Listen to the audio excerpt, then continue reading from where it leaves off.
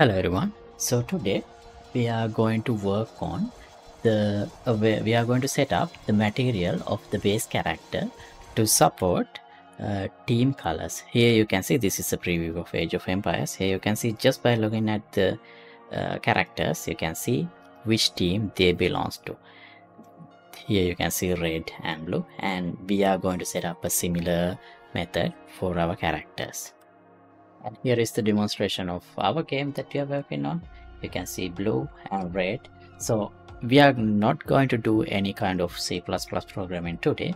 We are only going to set up the basic material to allow customizing character color. So later on we will implement a faction interface so that we will actually set up the team colors programmatically based on the faction they belongs to.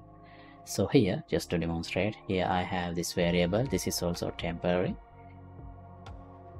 Just to demonstrate how this works, so I have this variable, and as you change the color, it reflects on the character like this. Okay, so let's see how to set up this today. And before we get started, let me remind you, you can download the project files of this project and all other thousands of projects I have done in my channel from my Patreon page. And here in this playlist you can watch all the episodes of this series that I have covered so far. And also this is using C++ to implement the strategy game, but here there is another playlist that I worked on, a series. Here I have worked on a strategy template, but here I only used blueprints. So if you are into that, feel free to check it out. I'll leave links to everything in description. And now let's get back to today's tutorial.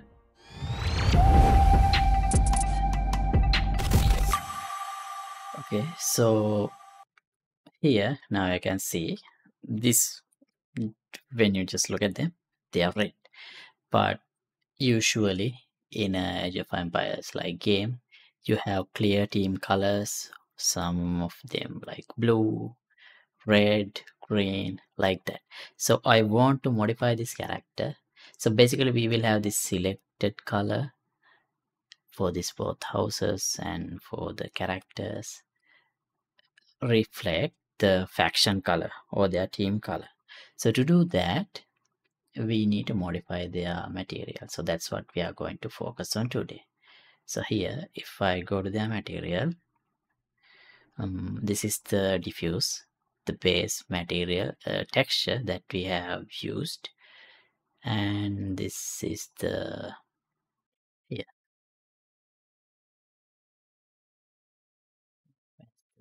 skeleton.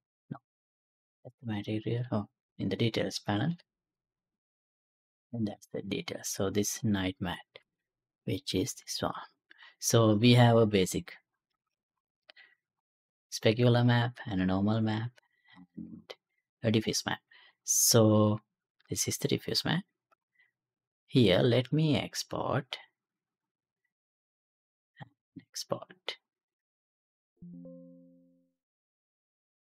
And then open it in Photoshop. Feel free to use any kind of any software that you prefer. So I need to isolate this red area first thing. Okay, now where's my, here I'll duplicate this layer using this selection, J, and go to adjustment. Spread is accurate. Okay, and then adjustment, brightness, contrast. All right. So basically what I need is something like a white material here. And let me isolate this layer and export only this. Here I'll call it night color mask. Okay, open it here. Now let me open this. All right, good. So now, how do we implement colors? Let's add the vector parameter. Let's call it faction color. And also, as the base texture, I'll use this one.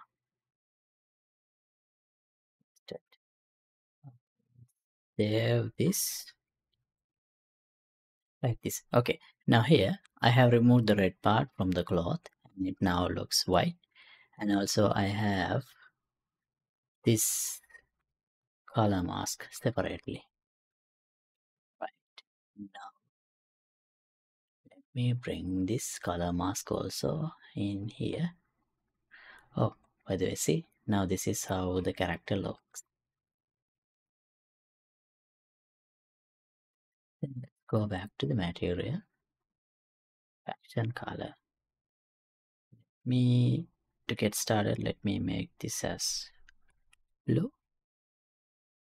Maybe a nicer blue, something like this. Right, now here, let's do a look.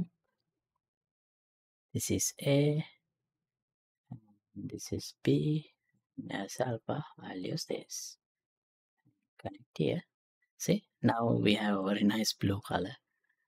So if I apply, this is how it looks on the character. Okay, so if I want to have another team color, all I have to do is change in this faction color on the material. Now here this is only I don't want to do this simply like this, but just to demonstrate here, let me go to this blueprint. But remember that we are doing everything in C++. This is only to demonstrate how to use this. So later on, we will properly implement the faction colors and everything through a C++ interface. Until then, here, just to demonstrate, skeletal mesh, set material vector, set vector parameter, value on materials, and this is faction color. We can have a variable here.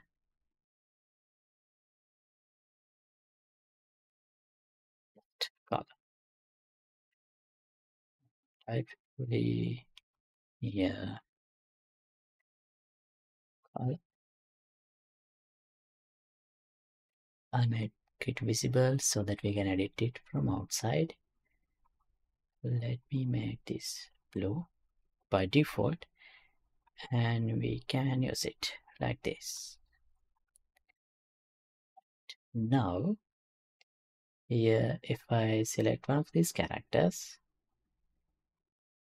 and we have the color here, I can change to whatever the color I want.